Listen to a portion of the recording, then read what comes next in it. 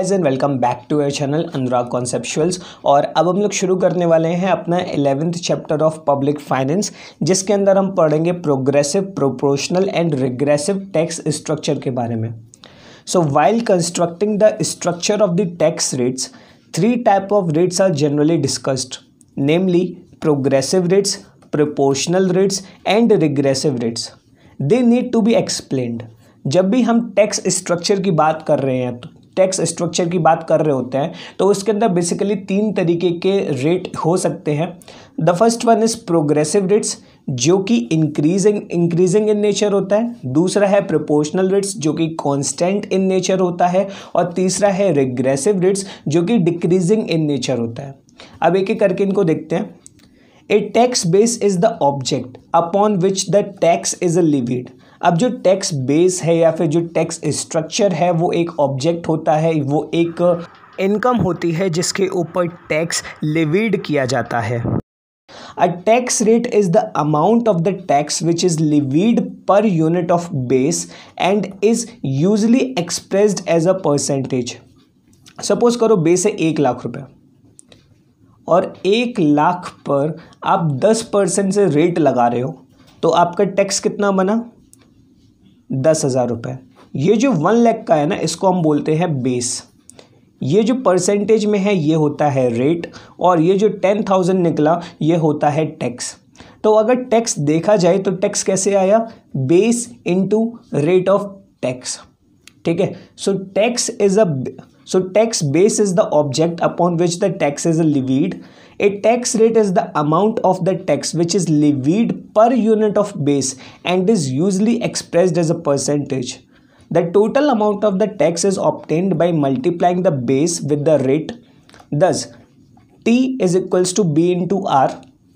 और अगर यहाँ से R निकालना है तो R क्या हो जाएगा?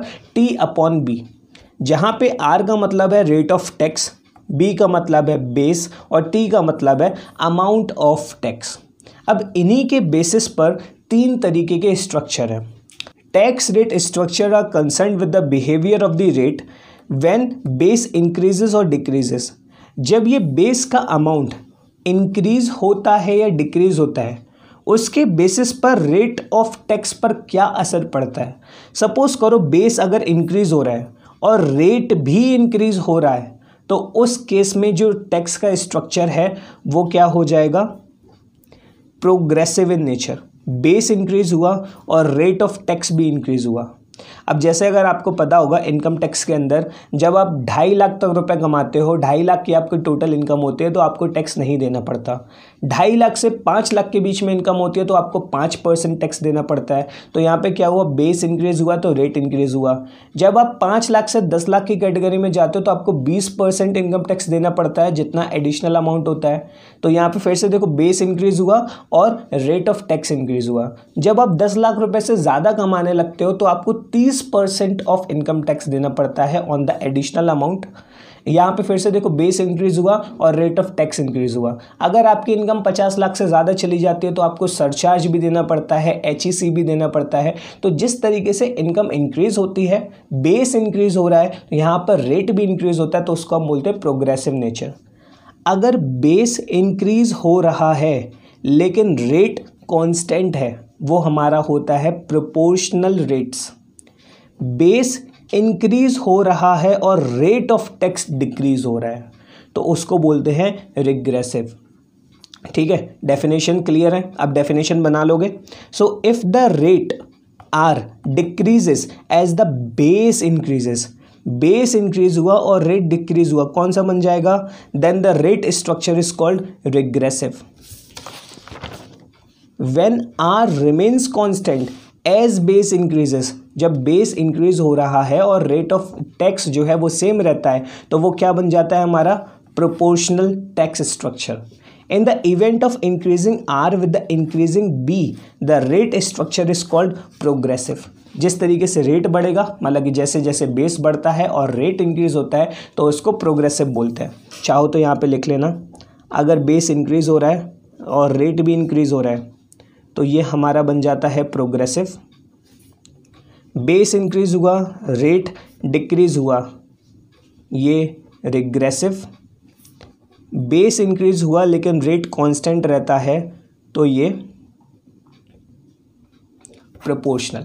ठीक है, ये एक समरी पॉइंट लिख लेना टैक्स स्ट्रक्चर्स का। ठीक है, तो यहाँ तक हमने पढ़ लिया था।